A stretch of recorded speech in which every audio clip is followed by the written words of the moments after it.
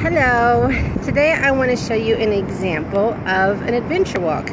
Now I came here for completely other reasons, but look where I am. I'm right on the beach and it's incredibly beautiful. I don't know if you can see all the stuff back there or not, but the whole point is I showed up for an appointment.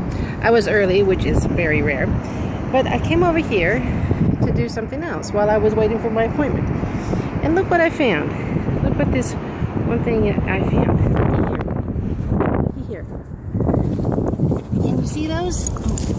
Can you see all those? Aren't those beautiful? And that's my puppy. That's a big mess. I'm trying to show you something that I found on the ground. I found these really pretty, look, they're purple shells. And they have a little spiral to them. And there's like tons of them around here. I've never seen them before today.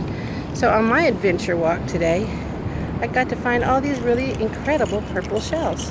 And then there's this other little thing here. This little sea urchin-y thing. See, I don't know what this is either. But this is the whole idea of adventure walks, is you come to a place that you've never been, or maybe you've been to it lots of times. But you go and you look for something new and something exciting that you haven't seen before. So whether it's, oh, look at this one.